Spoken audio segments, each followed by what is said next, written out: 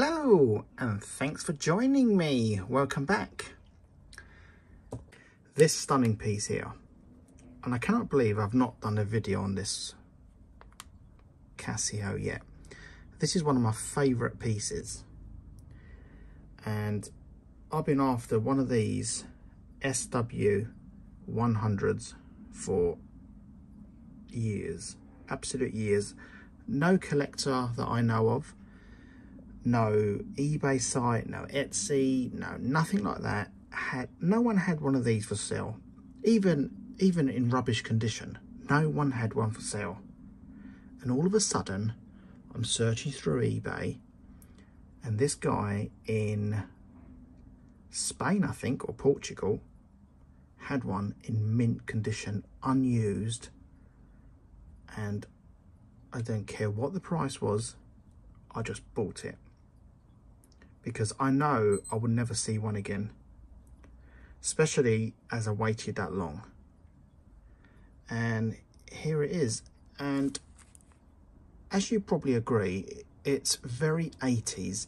Now this watch first came out in 1986. Let me just take it off my wrist and then we'll have a proper look. So do you know what's sad about this watch? I do wear it quite often because I love it, but my only concern is because it's made out of resin, plastic, injection molded, it doesn't take much for this to mark anywhere. Just a little tap anywhere, on the brick wall, on a door frame, in and out of a car, someone bumps into you, whatever the reason is, it would not take any effort to mark this, and I would absolutely hate it. So when I do go out, I actually guard it like this. No one to touch my watch. But yeah, I wear it around the house sometimes. I don't really, to be honest, I don't really go out with it. I don't want to go out with it either. To everyone else, it'd just be a pile of £10. If you ask someone in a shop, oh, what do you think this costs? And they look at Casio and they look at its plastic, they would just think it's a kid's watch that's just been released and it's $15, $20 or £20. But it ain't. This watch will set you back, I don't know, maybe £300, £400, £500. If a true collector wanted it, they'll pay whatever it takes. I mean, up to a certain amount. Right, now because it's been unused and all these years, the alarm on it is pretty loud. So with Casios, you got the piezo. It's a spring at the back on the module, and it touches this part here. I'll show you one as we're on a Casio subject. I want to show you. So look, this is my little box full of spares. So this here was actually half. Normally they're round, but happy to get one this half. Let me see if we've got another one to show you. Somewhere, there they are, there they are. Look, this will be better. So this is what the back of a watch, and this one is a VDB 1000. That's a very old watch, by the way. Oh my God, it's got a sticker on it. Jesus Christ. There we are. Finally found one. Oh, what's this? Oh, CA53. So it's a calculator watch. What year is that? Oh, it's 1985 one. So that there is a piezo, and that is what makes the little buzzing noise where you go beep beep. And on the module, I think I have a module here like this. There'll be a little spring at the back coming out, and when that spring makes contact with this, that is what makes the sound. Now the more you press that time and time and time again, the less the sound becomes. It becomes quieter and quieter. Like I have watches that they have been used, but they're very good condition, but if you press the buzzer, you can just about hear it. So it's quite low. Anyway, if I press this one here, look, see how loud it is? And you know what? I'll tell you something else that's really sad.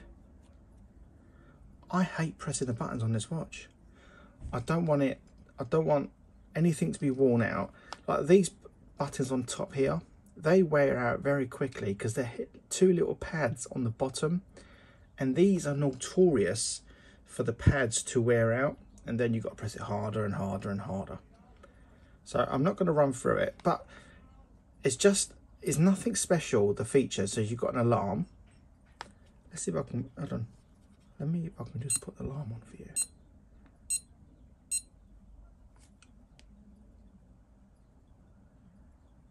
Is it this one or is it this one?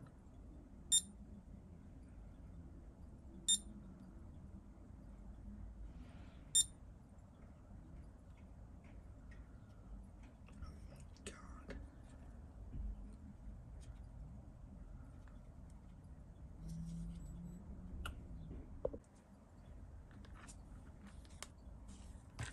So look, this is my little box full of spares. So this here was actually half. Normally they're round, but happy to get one this half. Let me see if I've got another one to show you. Somewhere, there they are, there they are. Look, this will be better. So this is what the back of a watch, and this one is a VDB 1000. That's a very old watch, by the way. Oh my God, it's got a sticker on it. Jesus Christ. Here we are. Finally found one. Oh, what's this? Oh, CA53. So it's a calculator watch. What year is that? Oh, it's a 1985 one. So that there is a piezo. And that is what makes the little buzzing noise where you go beep beep. And on the module, I think I have a module here. Like this. There'll be a little spring at the back coming out. And when that spring makes contact with this, that is what makes the sound.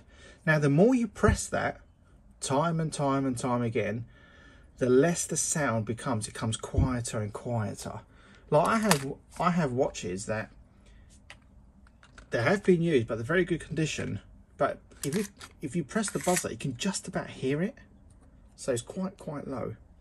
Anyway, if I press this one here, look. See how loud it is? And you know what? I'll tell you something else that's really sad. I hate pressing the buttons on this watch. I don't want anything to be worn out. Like these buttons on top here, they wear out very quickly because they're two little pads on the bottom, and these are notorious for the pads to wear out, and then you've got to press it harder and harder and harder. So I'm not going to run through it, but it's nothing special, the feature. So you've got an alarm. Let's see if I can, hold on, let me, if I can just put the alarm on for you. There's a stopwatch, and this is how it operates.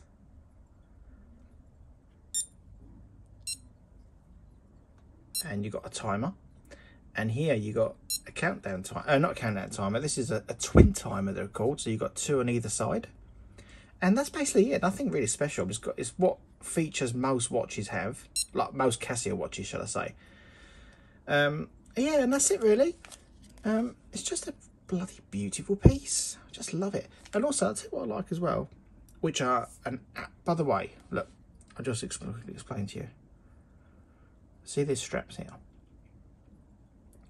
They fit over here. Let me get one out for you, and I shall show you, because I have some spares. Somewhere I have spares. Where are they? Oh, they are. So you see these straps here? They are not your normal straps. They're a bit different to them, but you see this part here? That bit that flaps over there? That's the bit that goes against this silver back plate, which clips on and off. It's not going to fall off, but it just clips on nice and tight. But to ever change the battery, you have to take these straps off. And what makes it an absolute pain, another one that has this as well, is these. Let me show you. Like these here. Let me show you this one. This is actually a good example.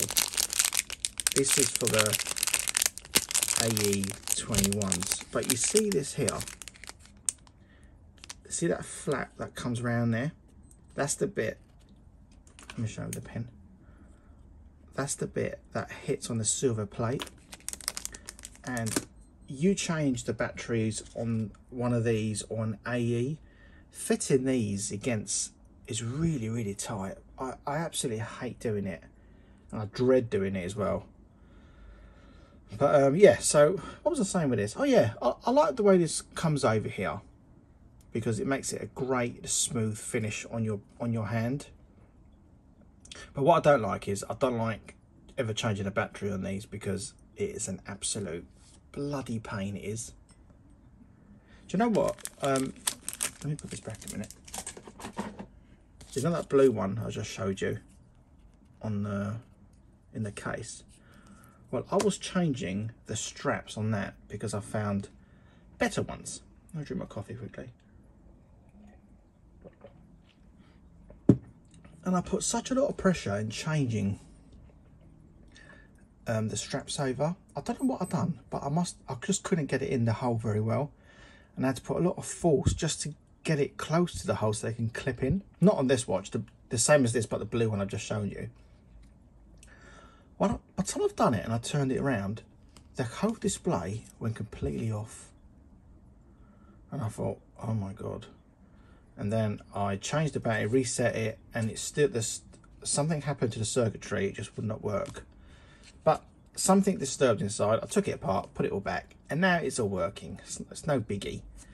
But I just thought I'd tell you that. That's how much pain they are in doing that. Let me put these straps back a minute. I don't like to lose things.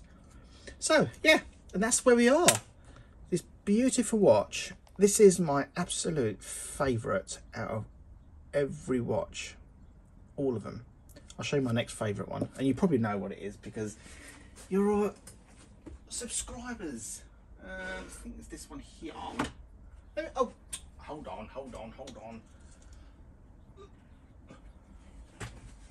If I had to keep just 2 Casios and get rid of my hobby, oh no, it would just literally be these 2. Love this. I've always loved this. This is what got me started in Casio, and this is what made me fall in love with it. It's stuff like this.